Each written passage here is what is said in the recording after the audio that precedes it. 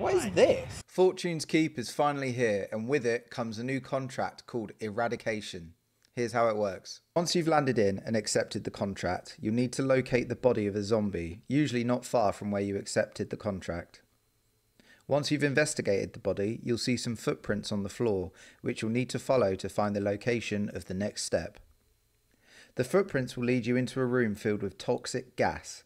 Eliminate all of the glowing spores on the walls and ceiling to cleanse the room, but keep your head on a swivel because not only will other teams be aware of your location, but zombies will spawn and try to attack. Once all the spores have been cleared, the gas will disappear and an armoured zombie with extra health will spawn.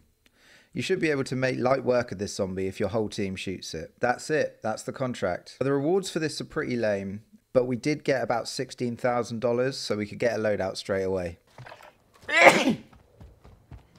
Oh, I sneezed so hard my headset broke.